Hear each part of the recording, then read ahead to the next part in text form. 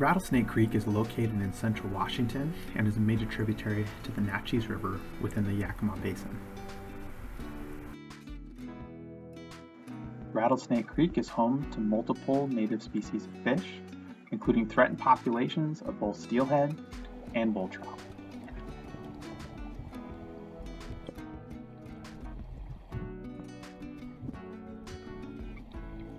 The cold, clean water of Rattlesnake Creek provides rearing habitat for salmon, steelhead, and bull trout. Some of these species spend multiple years in this system until they are large enough to migrate out to the main stem Yakima or potentially out to the ocean. However, not all rearing habitat is created equal, and Rattlesnake Creek, one of the limiting factors, is side channel habitat. Fast-flowing, shallow stream channels have limited space available for rearing juvenile salmonids. In contrast, slower cold water habitat has a variety of complex areas for fish to hide. The best engineer of saltwater habitat is the beaver. They are famous for cutting down trees and hauling them back to their homes and building complex dams that slow down water and create habitat for juvenile salmonids. So oftentimes when we're doing a project, we need to think like a beaver. We can emulate the beaver by taking a normal stream channel, driving in fence posts, and then weaving those fence posts with natural vegetation to slow down and back up the water. From a different view, the structure is added to an uncomplex stream channel. And what that does is it slows down and backs up the water and spreads it out. This provides more area for juvenile salmonids to rear, improves conditions for plants to grow, and hopefully encourages beavers to return to the area to maintain these systems long term.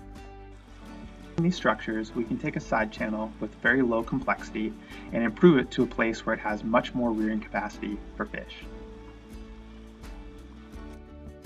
Because these structures emulate beaver dams, they're called BDAs, or beaver dam analogs.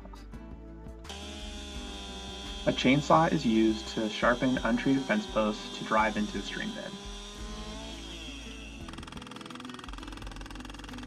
A hydraulic post pounder is used by our crews to drive the fence posts deep into the substrate. This can be quite a challenge with all the boulders and cobbles in our streams.